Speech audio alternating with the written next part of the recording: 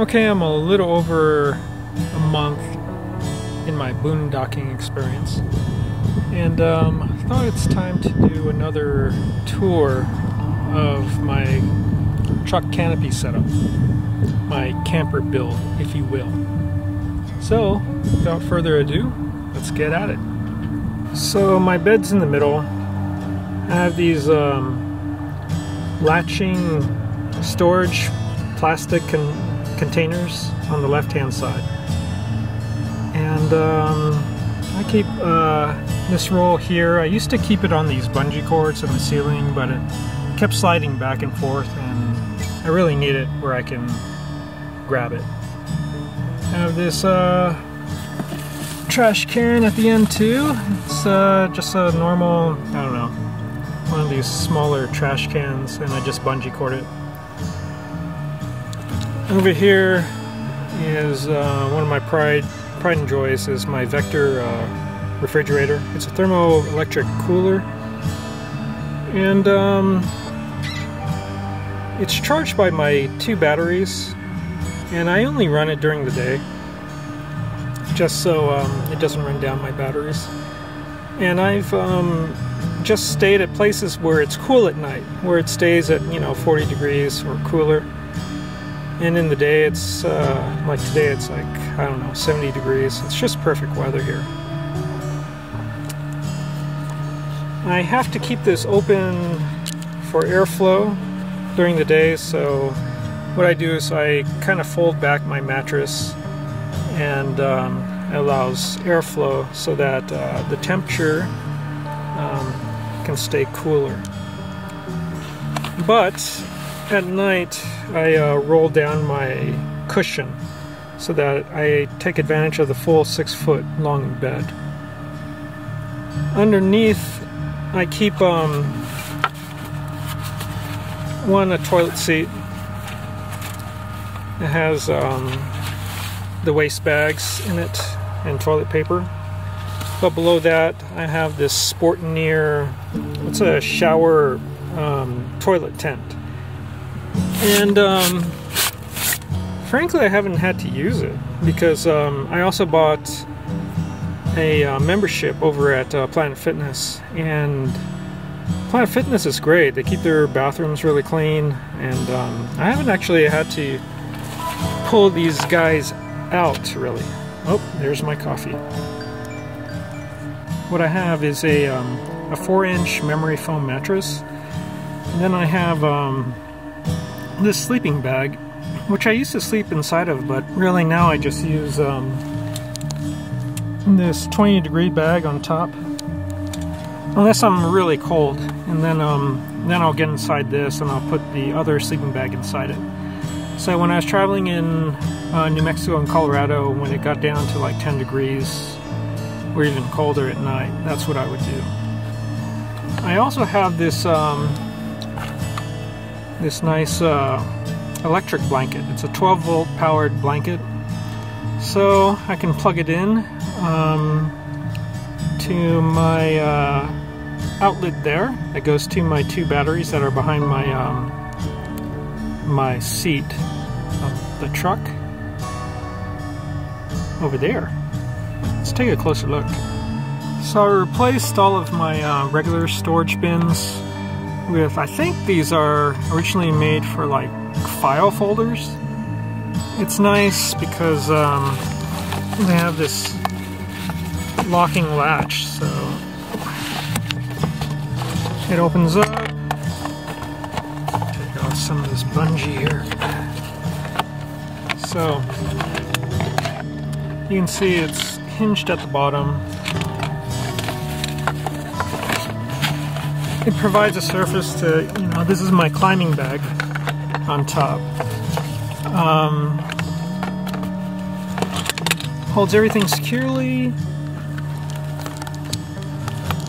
and when I lower the top, it doesn't just, just lie there, I guess, separately.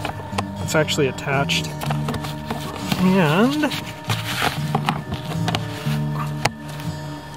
you see that this latch keeps it securely closed even when you're traveling. So these storage containers are on top of this wooden shelf, and it allows some storage underneath as well. So this is my storage side. I have these storage bins, I have space underneath, and then for oddly shaped stuff, bulky stuff, I can just strap on top with some bungee cord.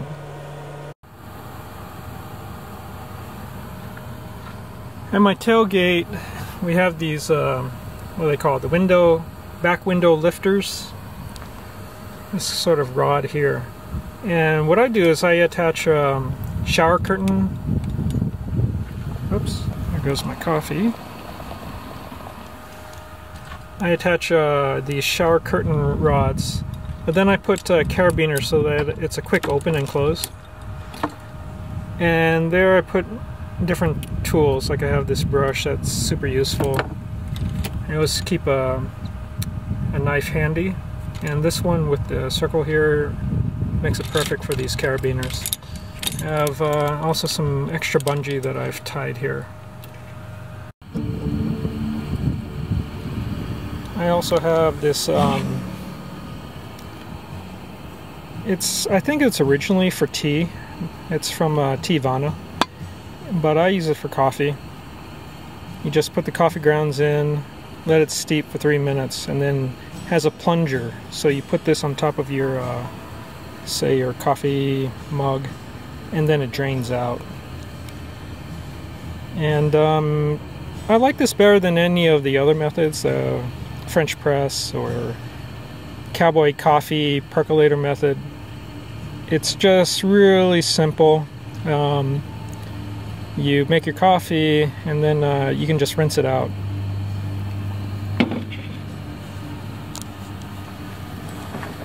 I also have this water carrier. I think it carries, what, 3 gallons? Something like that. And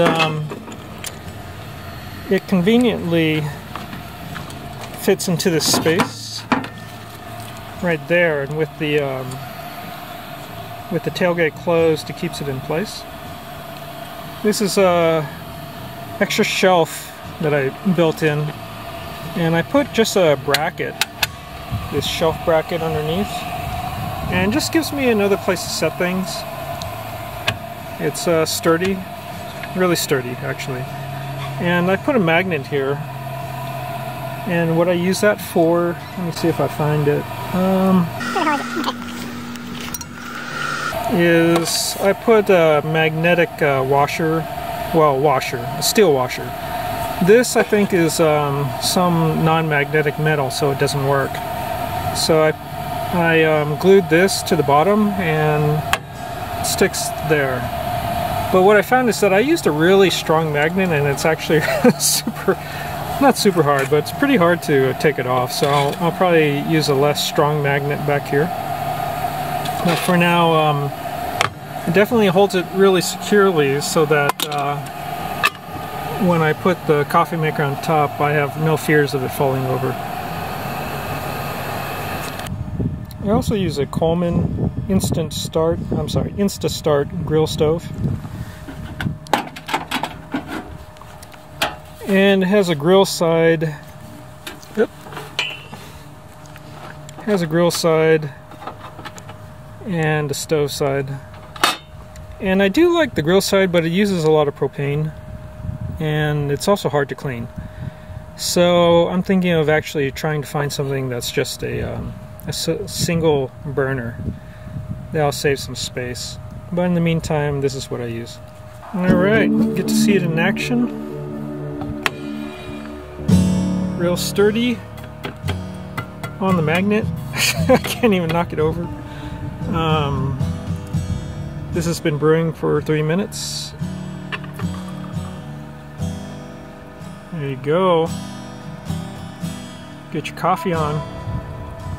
And I used to grind my beans by hand, and I tried this battery powered one, but it broke after like 2-3 days, so it wasn't worth it. Don't get those. I might just get a regular grinder since I have a 2000 watt inverter.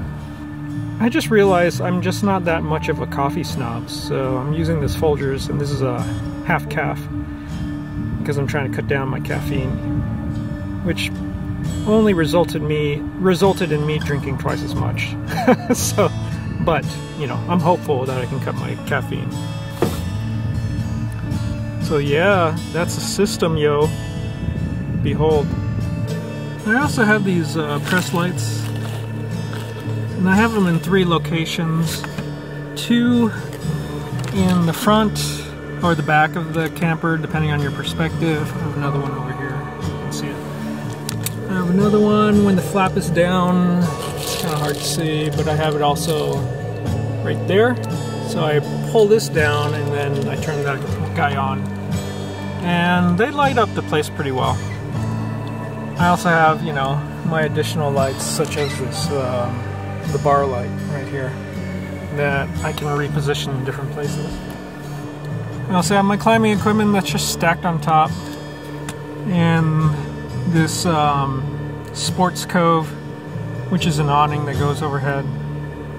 I actually left it in Colorado, so I have to go back and get it. Right now I use a tarp, a lightweight tarp, and some bungee cords to do what I need to do. If I want like some shelter from the sun, I can strap it over on the top. I have a video of that as well. But I want to get the sports cove really so that I can put, because it has a mesh that goes across the back. And I realize at night, if I have light in here, I don't want insects to come in. So Sedona doesn't have a big insect problem. The occasional moth will come in, but really it's beautifully insect-free. It's been a nice spring experience here. So this is an interesting area. This is the, I guess it would be the back right corner if you're facing the front of the truck. Okay, so I have my full vol 2000 watt inverter. But, you know, this thing is a little bit loud, frankly. Has an internal fan. Actually, it isn't really all that loud, but it's just enough that it can be annoying, especially if you're trying to sleep. So I only run it during the day when I'm charging up things like my electric toothbrush, or if I want to use it for my laptop, etc. It's there if I have something that needs that much power. So I really haven't used it to its full capabilities. In fact, I also have this other one.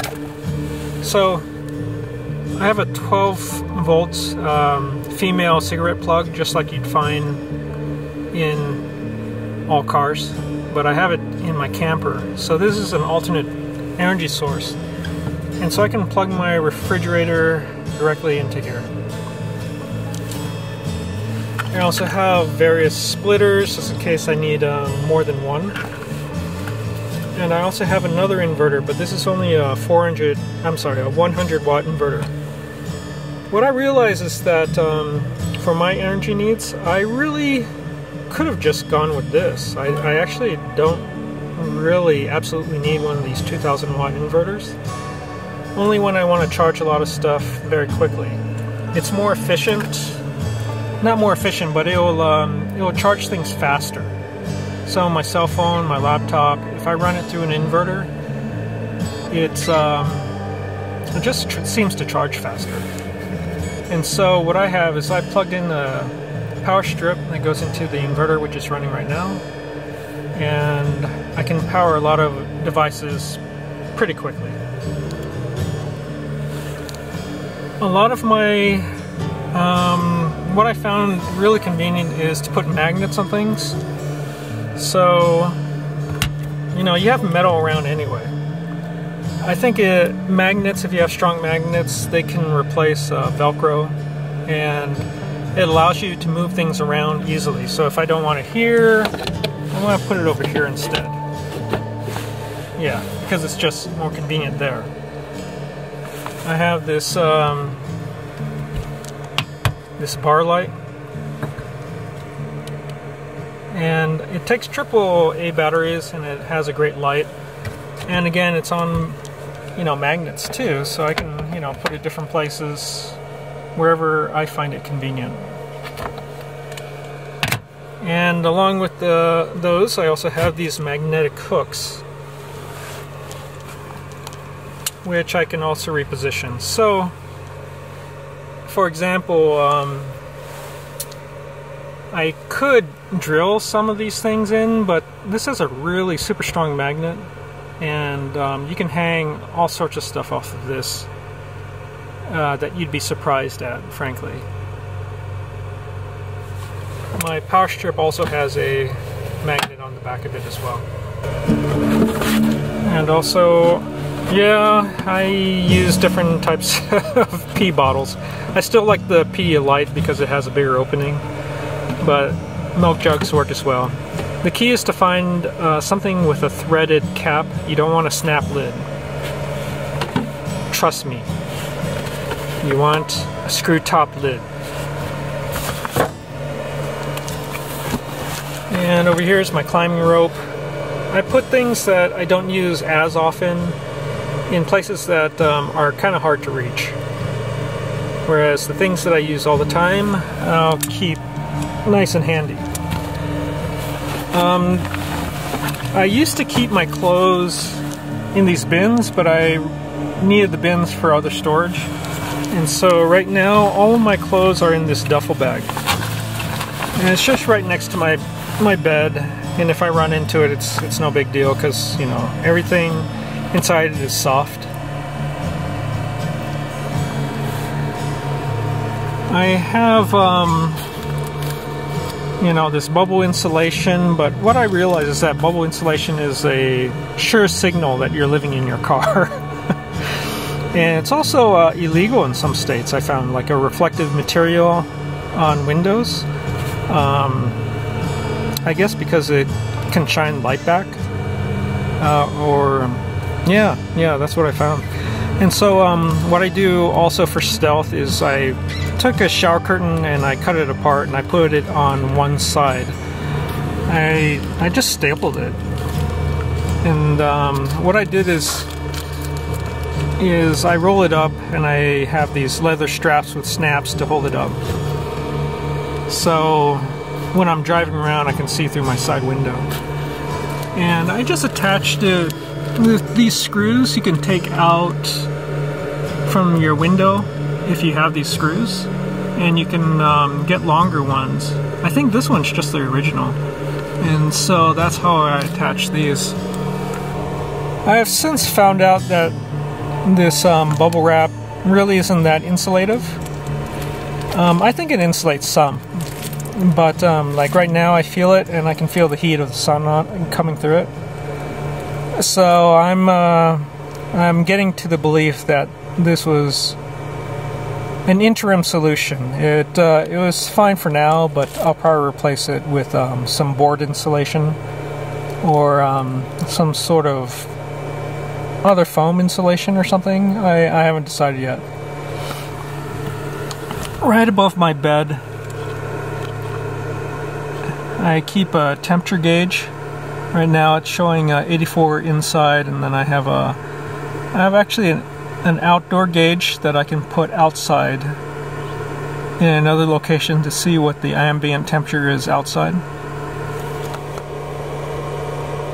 So from front to back of the canopy, I have these hooks, and then I put this bungee, and this keeps the flap that I use to cover my my back window.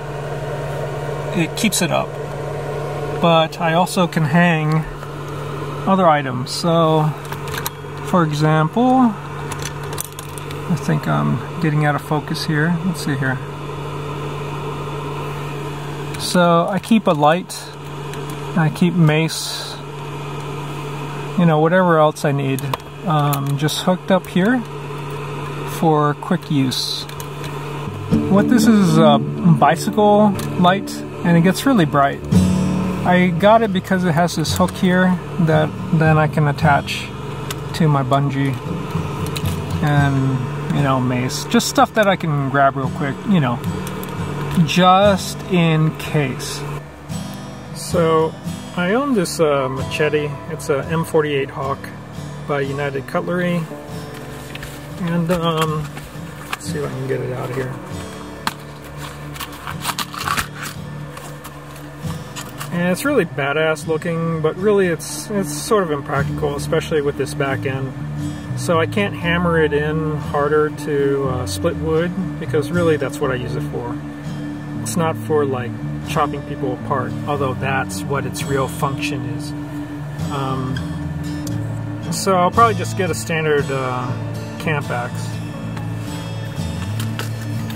But the other thing I have that's found useful is this machete.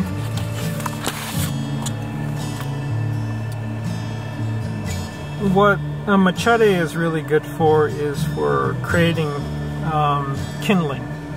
And so it has a wider blade, and so you don't have to be as precise as with an axe. And you can hit the sides of logs and get thinner pieces of wood easier than, say, you would with an axe. And so I find myself, when I'm processing kindling for a fire, that I'll grab this first, whereas I'll use the axe for splitting.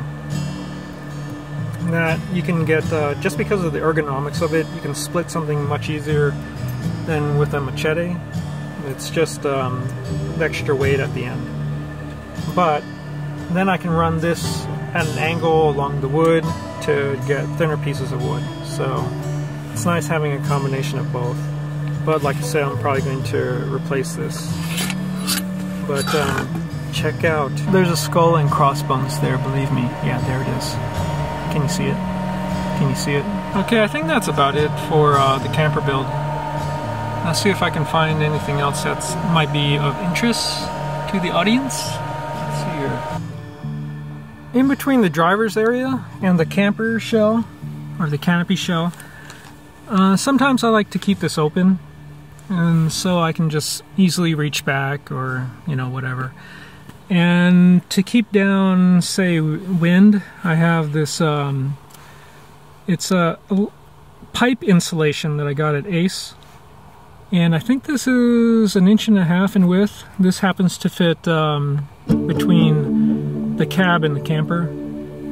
And I leave the bottom detached so I can just lift it up. And it provides some wind that goes through, but it limits the amount of wind. So if I just want a little bit of a breeze coming through, I'll open this up. And if I want more, then, you know, I can remove this as well. I have a folding solar panel with flexible solar panels. It's a, what do they call it, monocrystalline solar panel. It's out of China. It's a Doxio brand. It folds up nice and neatly.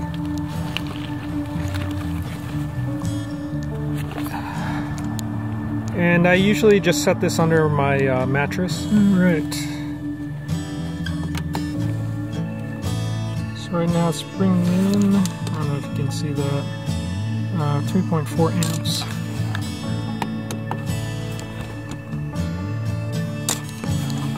I don't know what that means.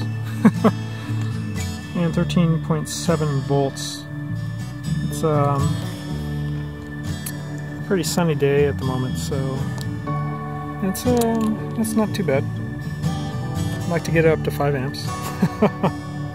And oh yes, that's my solar charge controller. That's connected to the solar panel, the Doxio solar panel, and also to my batteries that are located behind this seat. Where I get Wi-Fi is, I have a Verizon jetpack, and these work really well, at least in the southwest states. So right now I'm boondocking on some federal land, and let me see if I can get a better focus on that. Yeah, there we go. And I have this along with a booster, and so this is a Wilson booster.